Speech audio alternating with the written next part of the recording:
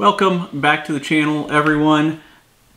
I am going to go through a few Temu cycling products that I ordered because I thought I'd be the guinea pig and let you know if you should spend on the bigger name brand stuff or if the cheap stuff is just as good.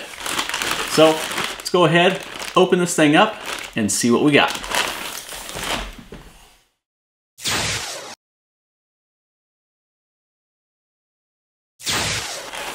First things first, I do want to mention I live in the very center of the United States and the shipping to get this to me was really fast. I was quite impressed with it. So shipping speed is not a bad thing at all. Gets to you fairly quickly.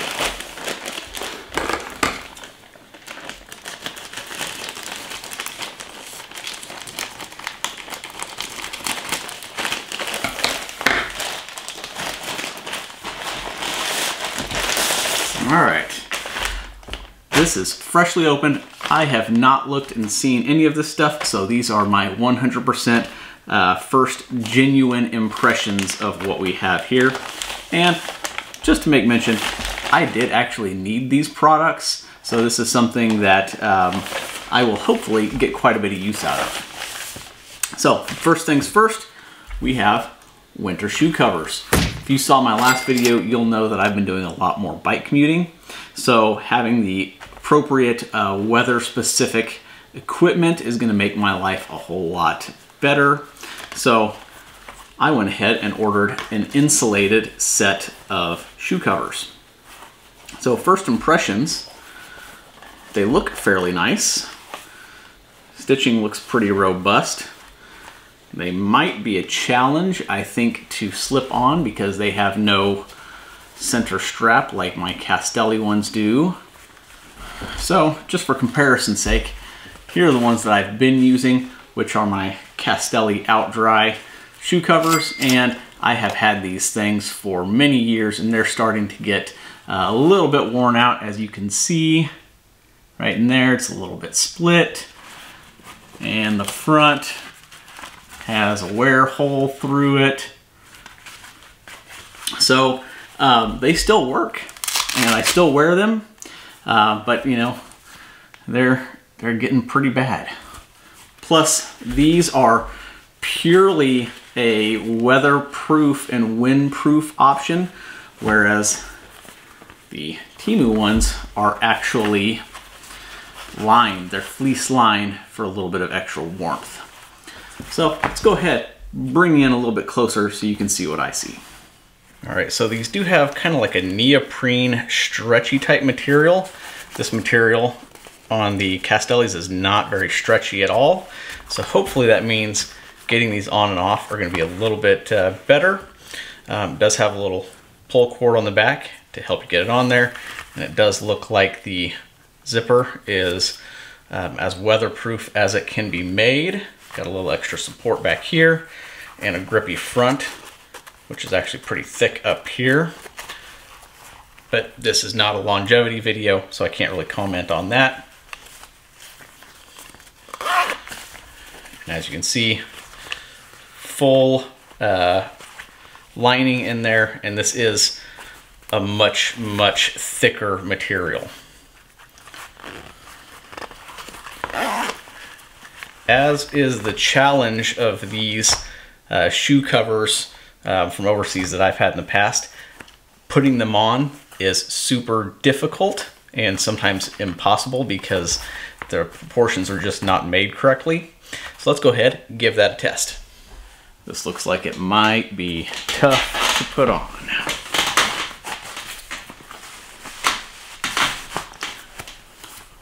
Huh.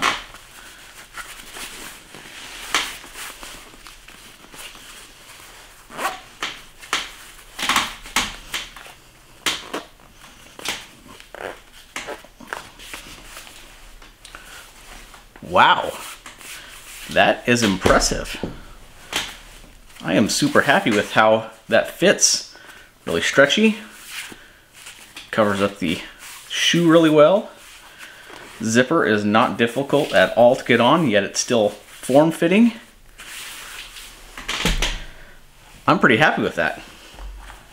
All right, so for as cheap as these are, they were about $22 shipped to me, compared to what a set of Castellis like these are that are way more difficult to put on. These are about 80 or 90 bucks a pair. So my verdict on these, without testing actually how they are in the weather or durability, I'd say these are a buy. Not a bust. All right, so next up on the list, keeping with the commuting theme, I have another winter cap. And this is, again, nice and thermal lined. This cost about $5, so super inexpensive. It has slots for your sunglasses to go in. Looks like it's form fitted. Let's go ahead and just put this on here.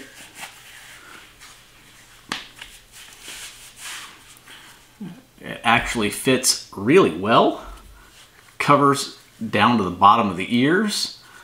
That's pretty impressive. And of course the slots for the sunglasses and a pretty thick thermal lining. So far, this looks pretty good. But just like with the shoe covers, I do have brand names of these. So let's go ahead and bring those out for comparison. All right, so again, Castelli is typically my brand of choice. And that is what I have for a thermal winter cap that I use for commuting. So let's go ahead, slip this on and see how this one looks. This one also fits really well, comes down. This one is just a flat round, it's not formed, so it does kind of come down up over my eyebrows without being brought up the way that this one is. This one does not have the slots for the sunglasses, which is not normally a big deal because I usually keep them around anyway. But the biggest thing that I can tell right off the bat is the material on this one. The Temu version is considerably thicker. So I think that that may actually work out really well for winter commuting when it gets down into the below freezing temperatures that we get fairly frequently where I'm at. All right, so you can see maybe this one has a stitched bottom on it. This one does not. One of the things I've noticed with this one is that it will actually ride up a little bit. Maybe with this having a tighter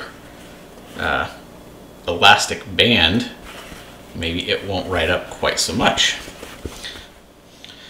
I'm not sure exactly how well this will show up on the camera, but the stitching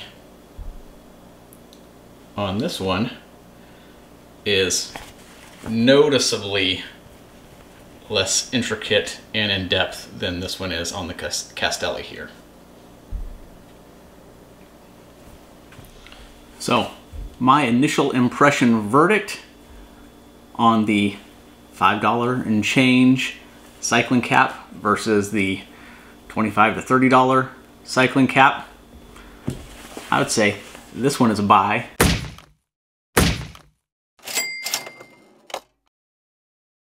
Not a bust. So third on our list of products today, I have a very simple bike tool, multi-tool that I'd like to keep in my commuter's cycling bag so that I have one for each of my bikes. Let's go ahead and take a look in here. Okay.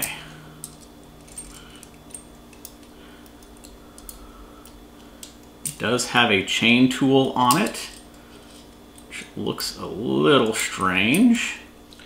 Alright, so for comparison's sake, I have my trusty Bontrager that I've had for many, many years now. I think this was around $10 when I purchased it several years ago. This one, for comparison, was only about $2 and some change. So significantly cheaper, about 1/5 of the price. And this one does have a few options that this one does not. For example, the chain breaker here, which can come important when you are out and about. This one is typically with me when I'm out on my race bike for training purposes. So lightweight is important for that. On my commuter bike, not so much. Let's go ahead and look at some of the options here. Looks like for most of the Allens we have comparables here. This I don't quite understand. It has these two attached together on the same one. I don't see how you're going to be able to use this one with this one right here. So yeah, that's not really a good design in my opinion.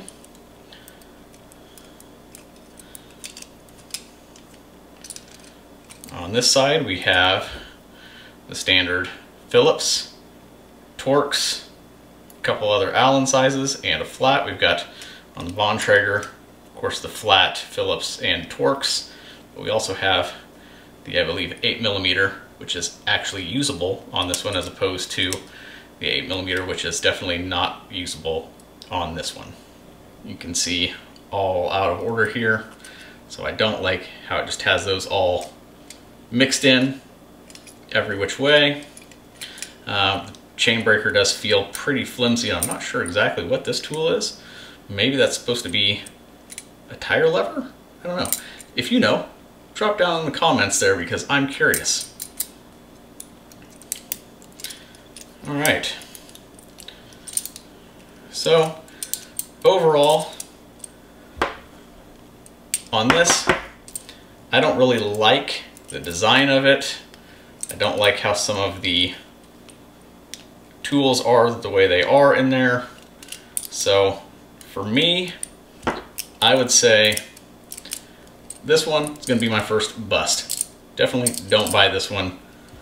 Get a little bit nicer of a one. And you can pick these up with chain breakers on as well. And I'm sure they're going to be laid out a whole lot better than this jumbled mess.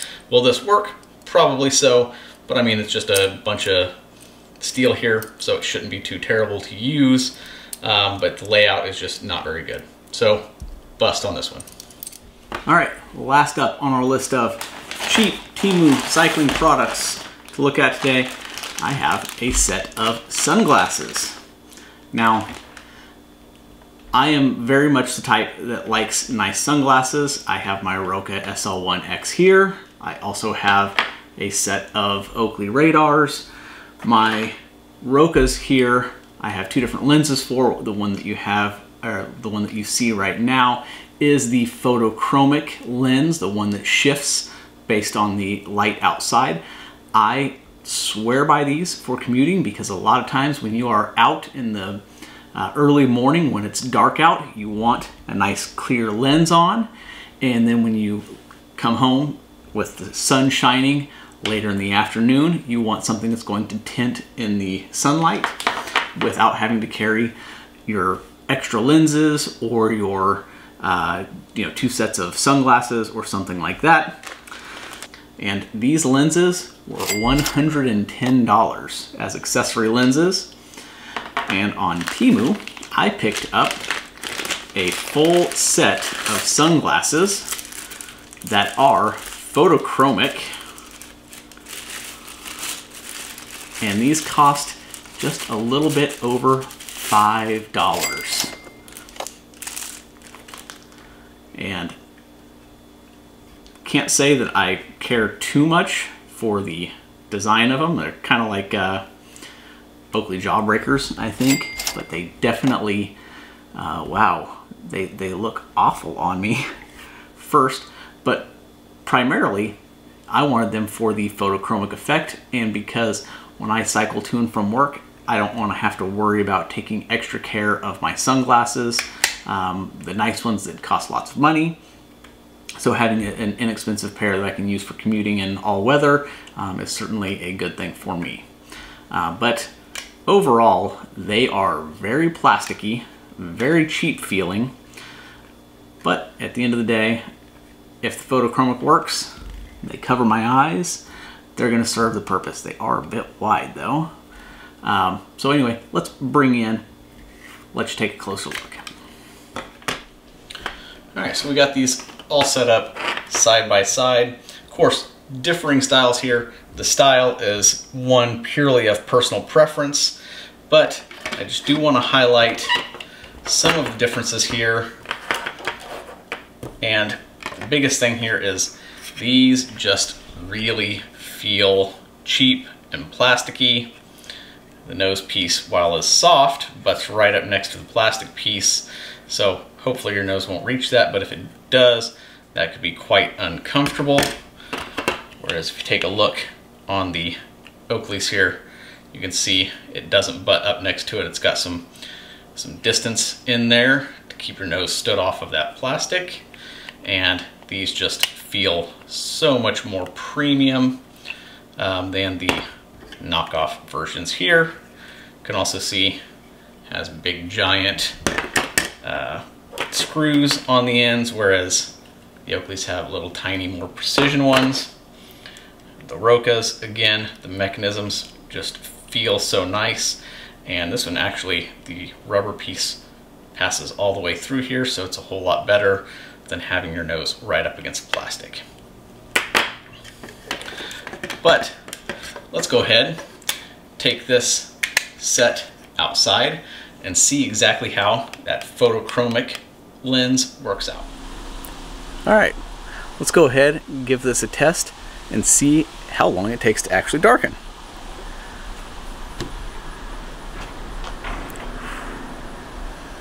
Super bright so far. And we'll see.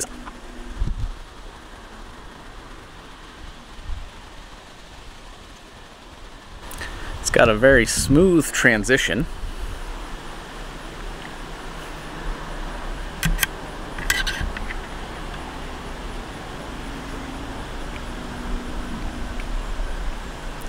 Wow, darkens up pretty quick. Not super dark, of course, as photochromics aren't, but overall, I'm pretty happy with these. So, on that note, I'll go ahead and say these, for $5 and change, as opposed to 110 plus for photochromic lenses elsewhere, these are definitely a buy.